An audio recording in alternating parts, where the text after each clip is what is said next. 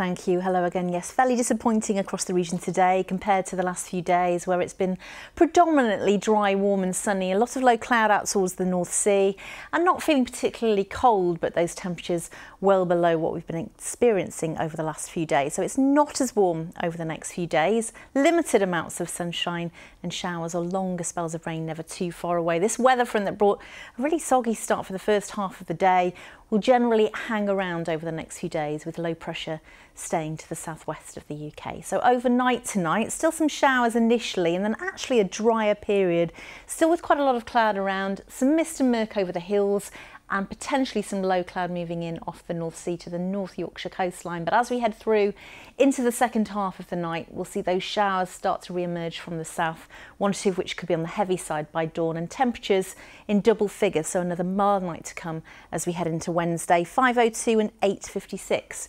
Ice and times as we head into tomorrow.